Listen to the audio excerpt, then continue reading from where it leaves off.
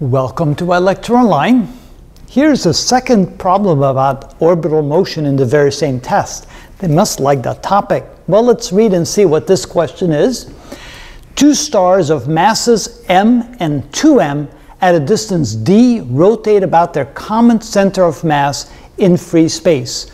The period of revolution is, and they give us four possible answers. And they did provide a little diagram. We have two masses, one that has 2m, one has m, they're distance d apart, and they revolve or rotate about their common centers. Revolving would be a better word here. All right, so what is the concept here, and what would be the strategy? So the concept is, whenever we have orbital motion or any circular motion, the centripetal force must equal the force that causes that motion to exist. And in this case, it's the force of gravity. So the concept here is that the force of gravity must equal to the centripetal force. And of course, the general equation of the force of gravity is that we have G little m big M over the distance squared is equal to, centripetal force would be, well, depends upon which mass we're dealing with. Let's do the big mass, would be mv squared over r. All right. Now, those may not be the same r's. So let's call it RA and RB. And the reason why they're not the same r's is that this would be the ratio, the radius of the circular motion. This would be the distance between the two objects causing the gravitational force to exist. All right, so as long as we understand that, I think we're ready to go. Now, think about this. Where is the common center of rotation, or the revolving motion of the two objects? Well, it turns out that if you have twice the mass, the radius should be only half as big. If you have half the mass, the radius should be twice as big. So the center mass would be about here. This distance, let's call this R1, and this distance, let's call this R2. In this case, R2 must be 2 times R1. If this, of course, let's call this M1, and let's call this M2. So you can clearly see that if this is twice the mass, it would have half the radius about the point, the common, or the center of mass of the entire system. All right, so knowing that, let's now come up with an equation based upon the concept here. All right, so we have G times the product of the two masses would be 2m times m divided by the distance between them squared. Now the distance would be d squared. And that equals, now we can take one of the two objects. I'm going to take the big object, and it's going to revolve around this point right here. The distance would be r1. So in this case, we can say that this would be the mass of the big object. That would be 2m. That's a strange looking 2. Let me try this again. 2m, there we go, times the velocity squared. So it would be v squared divided by the radius of the circular motion, which would be r1, which is 1/3 d. So 1 would be 1/3 d. And then notice that we have a d squared here and a d. We have a 2m on this side and a 2m. That makes things a little bit easier. So now let's clean this up a little bit. So we'll write this as gm over d is equal to v squared.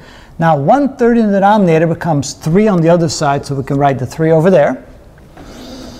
And so now notice that we're looking for the period, not the velocity. So now we need a relationship between the velocity and the period.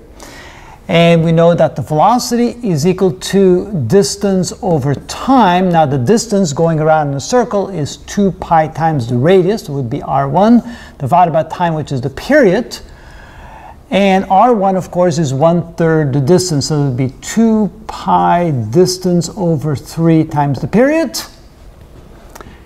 And now, since we have v squared, we need to square both sides. So we have v squared is equal to 4 pi d squared over 9 times the period. And that can be replaced over here. So we can write this as 4 pi squared, because I'm squaring this, 4 pi squared, d squared divided by 9 times the period. Okay, So now what I need to do is, of course, solve that for t. So the t goes up here. The period is equal to, oh, wait a minute, t squared. I forgot to square the period. So there we go. I need to square the period as well. Be careful about the algebra. So now we have t squared is equal to, here we have 4 pi squared d squared, but the d over here makes that d cubed,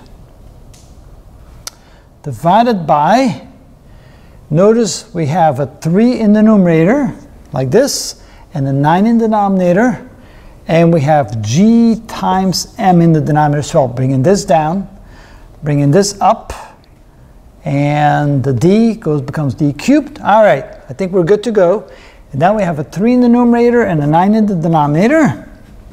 And so finally, when I come here and I take the square root of both sides, I get the period is equal to the square root of 4 pi squared is 2 pi times the square root of, we have a d cubed in the numerator, and in the denominator we have a 3 times g times m. And that is the period of the large object, which of course would also be the period of the small object. We could have gone and chosen a small object to work with. You get the same results. Now let's see here which answer is the correct one, and it looks like it's the one on the top. A is the correct answer, and that is how it's done. I'll change the way you write your G's. Put a little line down. Oh, you mean at the very top? No, the bottom.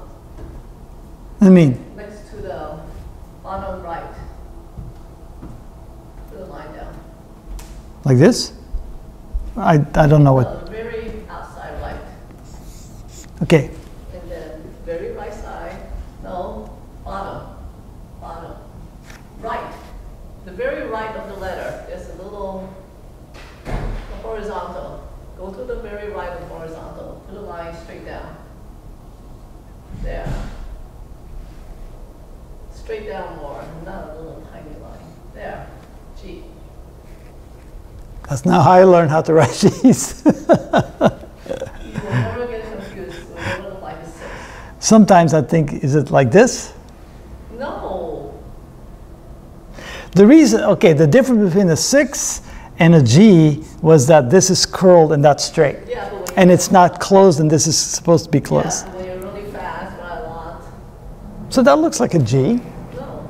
Do a C.